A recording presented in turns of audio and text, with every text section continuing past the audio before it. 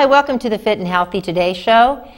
And as a continuation on our youthing or anti-aging series, today I'm going to talk about the theories of aging. And I know it seems a little bit boring, but I want you to have a good conception of what causes the aging process. And then later in further series, we're going to talk about how we can stop it and then to some extent even reverse it. But you have to have a good basic understanding of why it happens and the things that cause it to occur. Now, there's a lot of theories, and I think probably there's a little bit of truth in every one of these theories. There's no one thing that causes us to age. It's a combination of a lot of different factors. Number one, starting with our DNA and our genetics. What our parents give us from the start. And, you know, I know people who are 90 years old who smoke, and they've smoked all their lives, and yet they don't have any cancer. And yet I know people who are in their 40s who die of lung cancer. So your genetics or your genetic propensities towards certain diseases may have a very huge impact on whether or not you're going to have aging based upon your DNA, your genetics. So you've got an inherited blueprint, but the problem lies is that you can change that blueprint. So you can have a family history of very long life, and you add in toxins, pollutants, radiation, diet, and lifestyle problems, alcohol, tobacco, all those types of things, failure to exercise. And basically what you're going to do is these cells, as they replicate their RNA, DNA, won't replicate properly, and they will mutate, and I'll be doggone, you're going to end up with the inability to repair the body. So you will age quicker. Nutrients also, or the nutrient deficiencies also affect your RNA, DNA replication as well. But bottom line is, these types of things interfere or cause the production of certain types of abnormal proteins and enzymes which lead to the defective cellular repair and genetic mutations. In a nutshell, I could spend a couple hours on this subject alone, but in a nutshell, so your DNA, RNA, so you're going to look to your family history and what your weaknesses are. So obviously, if you have lung weaknesses in your family, and people tend to die of that, or heart disease, you're going to do everything you can genetically to try and slow that process down so that you don't die of those particular genetic propensities. Neuroendocrine theory. We have the pituitary gland and the hypothalamus deep within inside the brain regulate the release of key hormones in the body that stimulate, gosh, our hunger, our thirst, all of our hormones, female and male, our body's ability to burn off fat, our growth hormones, our repair.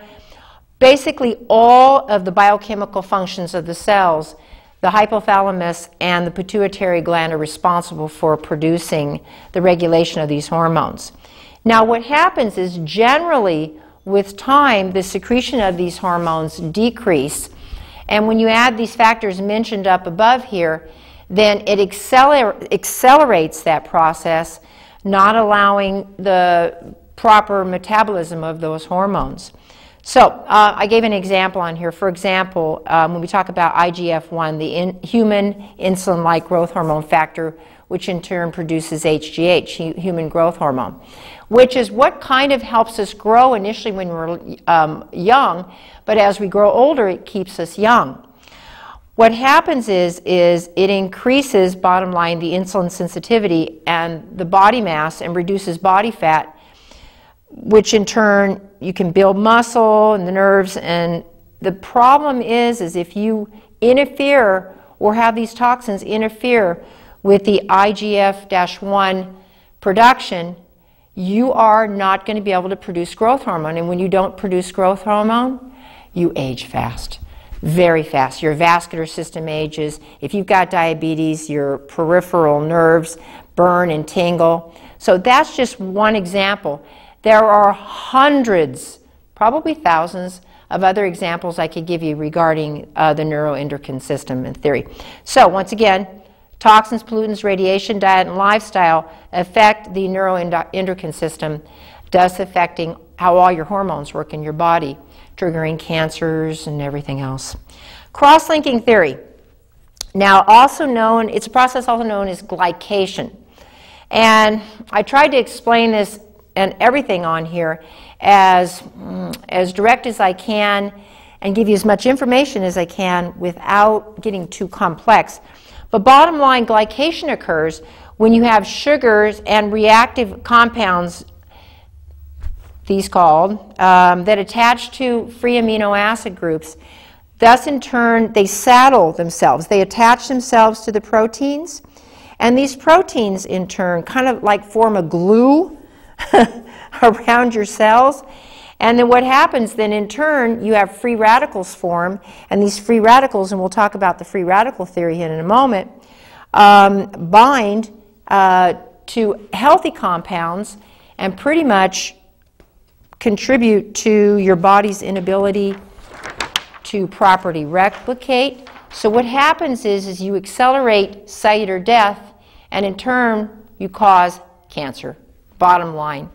So lots of research currently going on cross-linking and how to block certain glycation. There's a supplement I know called carnosine that's helpful in that, but we're going to get into that in the later shows. As mentioned before, we've got the free radical or oxidation theory, the rusting theory. And once again, we've got all the other things above, the pollutants, radiation, alcohol, tobacco, diet, causing very highly reactive particles. And what happens is they end up with, gosh, please try to remember your chemistry if you can from high school. You'll end up with uneven number of electrons in the outer of the atoms. And what happens is these seek to bind to other unstable compounds and bind them up, and in turn then it'll prevent healthy compounds from keeping the oxidative, or it'll accelerate the oxidative process, keeping the healthy compounds from being able to do their job in the body. So what happens as a result, your cellular energy gets decreased, your rusting oxidation process occurs. The founder of this particular theory is a professor out of the University of Nebraska, and we basically believe that this is probably because of all the chemicals we have in our environments and in our vaccines and other things, probably one of the major reasons why we have so many degenerative disorders and why they're coming at a younger and younger age, because of all the what we call free radicals that are binding.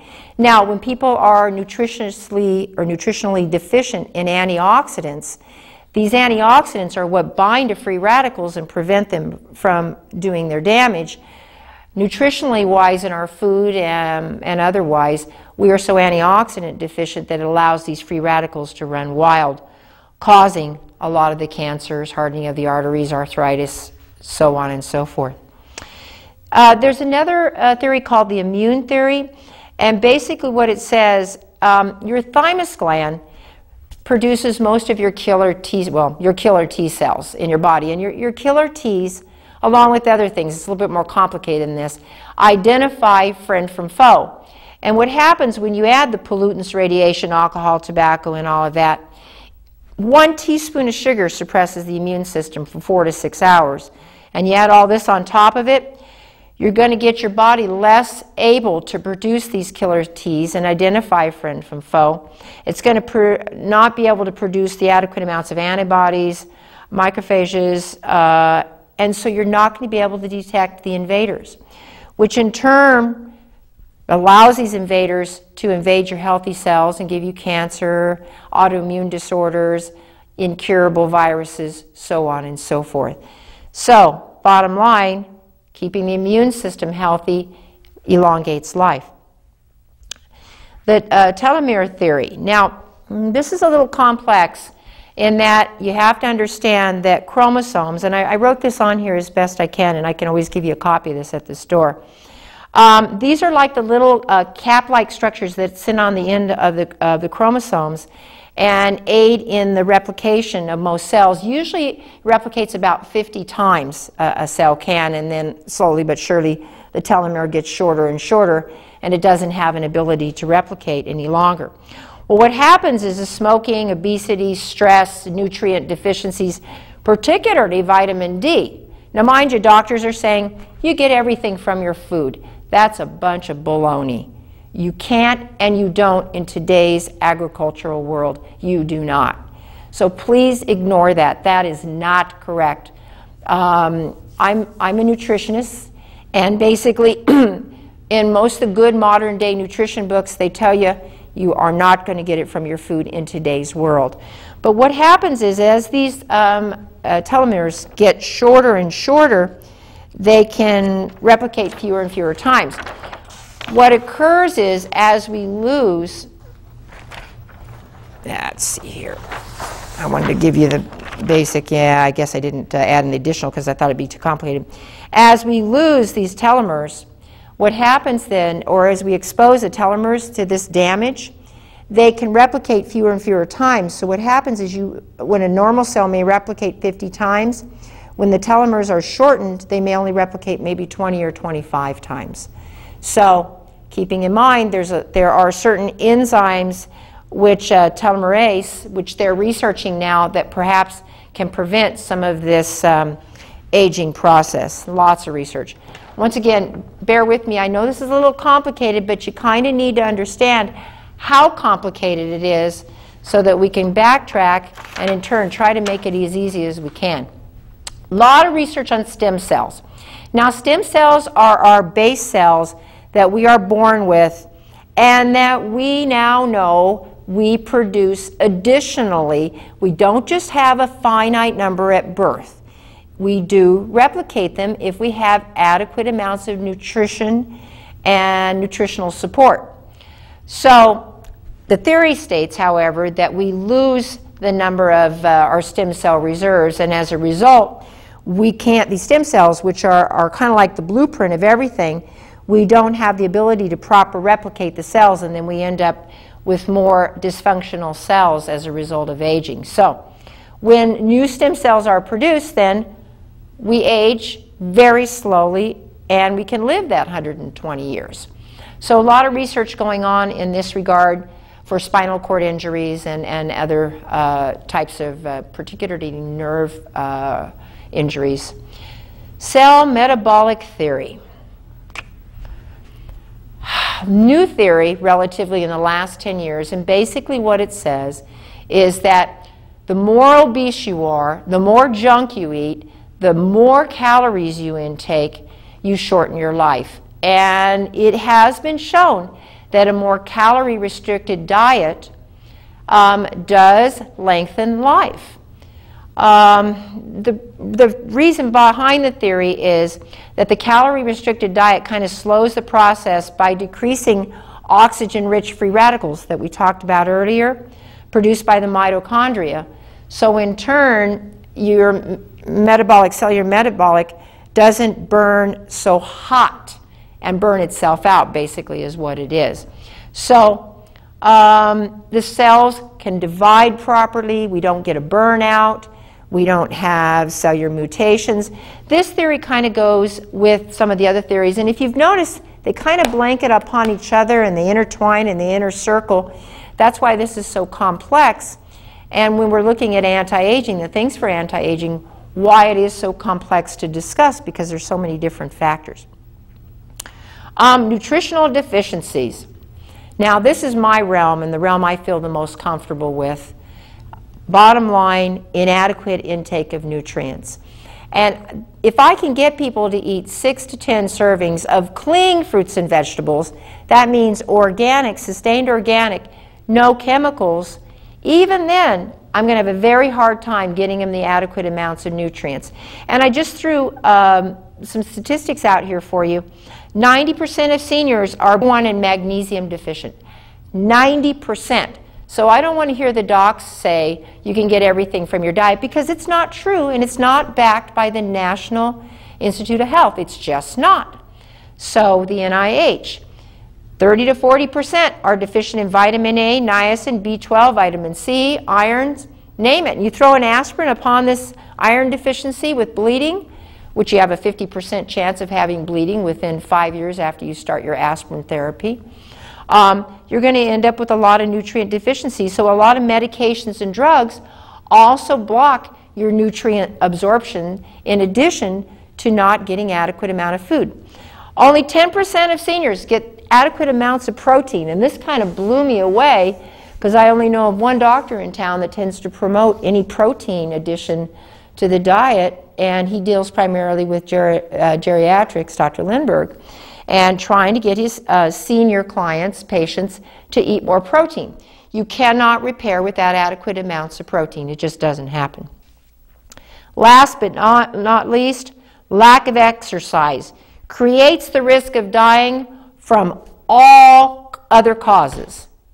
So you don't move, you're going to die at a much earlier rate. Probably the best example I could give you, a friend of mine likes to go skiing in Vail, Colorado.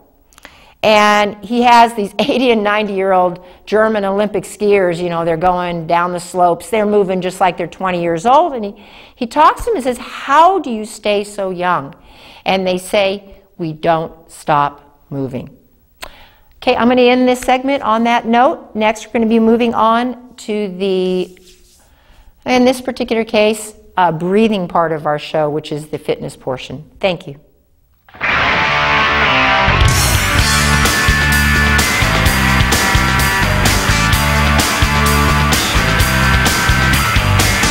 Hi, welcome to the fitness portion of our show. And today we're going to do some yoga breathing. I've had a lot of reports of incidents at my health food store about asthma happening. As allergies are starting to rise, we're seeing more and more asthma. So I myself have experienced this and have utilized this particular breath routine to help lessen the asthma, or especially reactive asthma that seems to be environmentally caused. The first exercise is basically where you inhale, lift the shoulders, exhale forcefully through the nostrils. So inhale,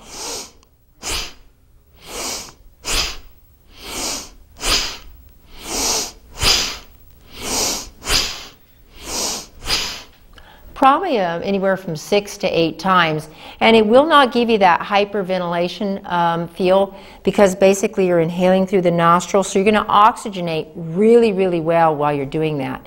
Now that's called fire breathing. What we like to do after then is we like to calm the fire down, and that entails taking a breath in and expanding the abdominal, and you can kind of see how my abdominals work. Well, what we like to do is we like to inhale through the nostrils and expand the abdominal, and then contract the abdominals and exhale through the nostril. And what you do is you contract it and contract it and contract it and contract it so that you can no longer have any more breath. Expand the abdominals and then inhale. So you inhale, contract the abdominals, cave it in, cave it in, cave it in, cave it in, cave it in, hold it. Expand the abdominals and breathe in. And what you'll notice then is oftentimes your breathing will return to normal and your asthmatic symptoms will dissipate. Next, we're going to be moving on to the research portion of our show. Thank you.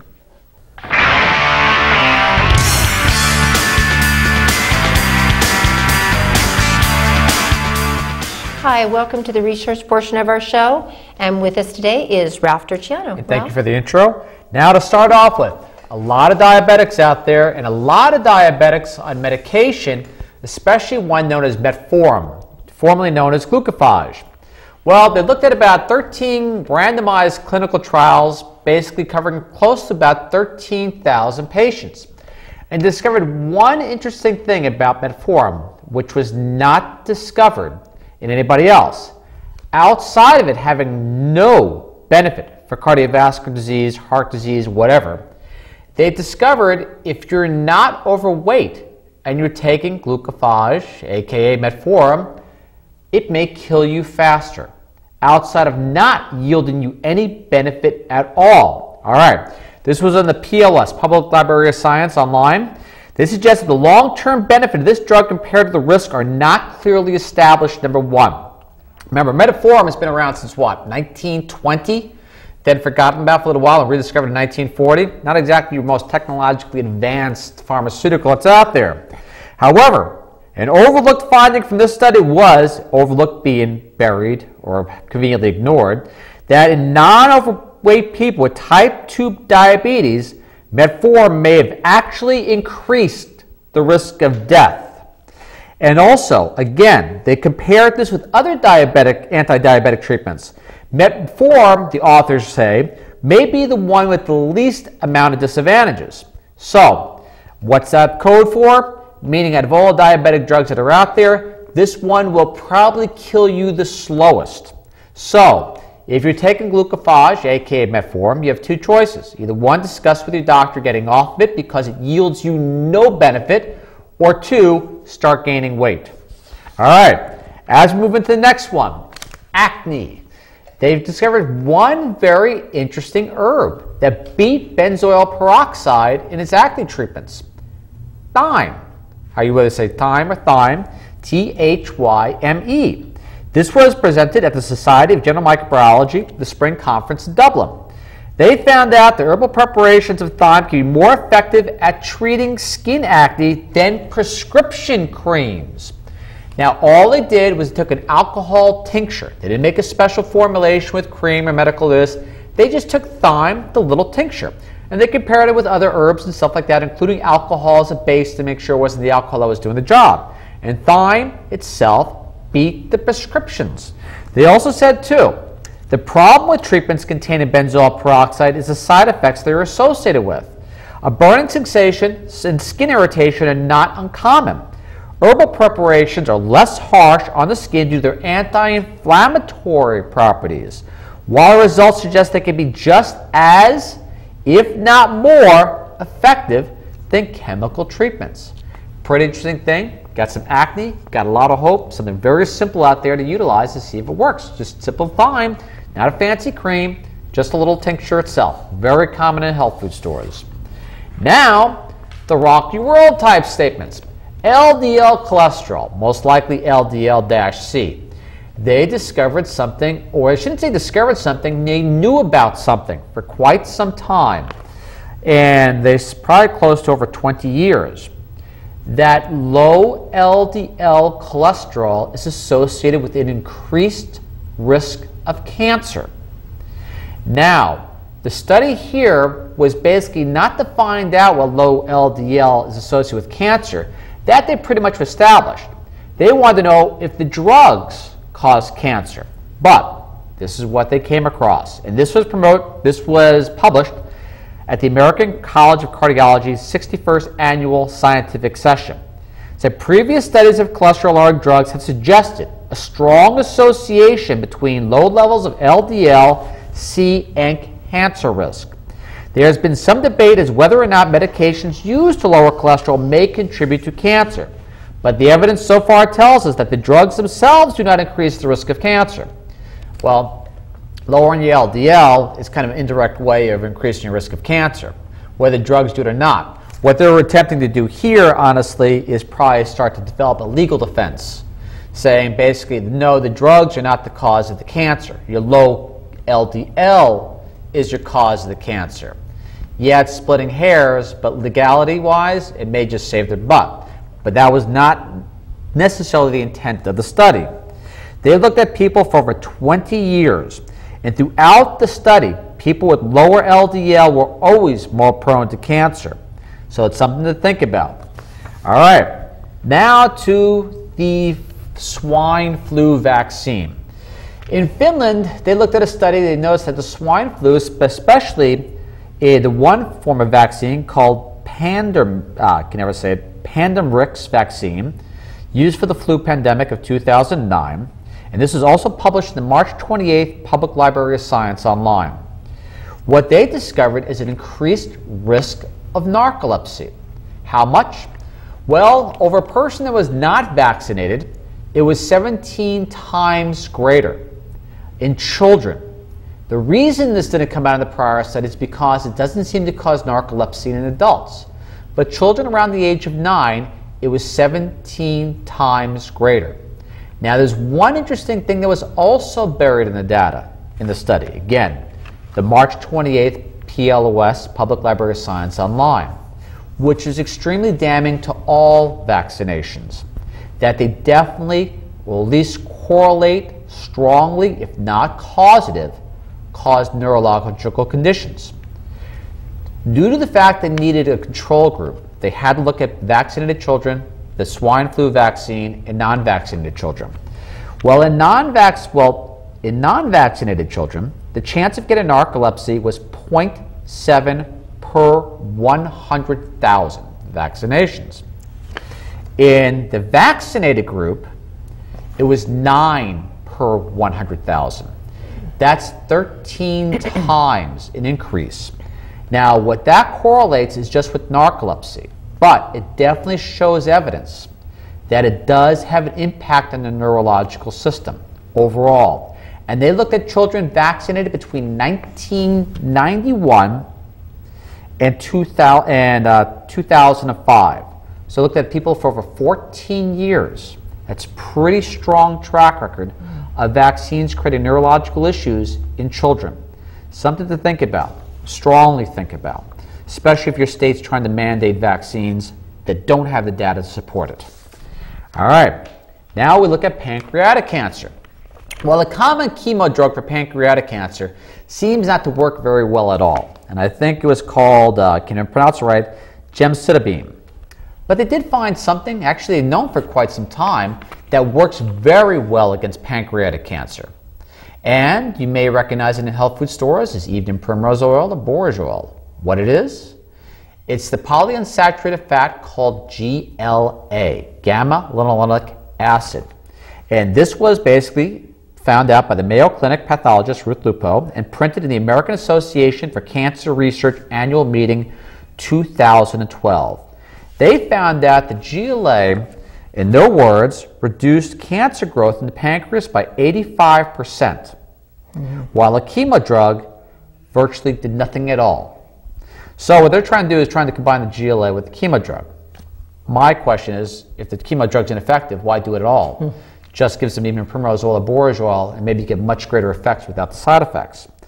And that's just to give you an idea. Again, published in the American Association for Cancer Research, meeting 2012. And just to side up, to finish up here, they found out that the average American sits about, for 90% of his leisure time, he spends sitting. Well, if you spend 11 or more hours sitting per day, your chance of death in the next 3 years is 40%. So an increased risk of dying. Sorry, not 40%, but an increased risk of dying 40% over 3 years. And that was the Archives of Internal Medicine. Well, my time is up, and thank you for that. Thank you very much, Ralph. We appreciate you watching the show. Do your research and join us for our further shows on aging and further research with Ralph. Thank you again for joining us.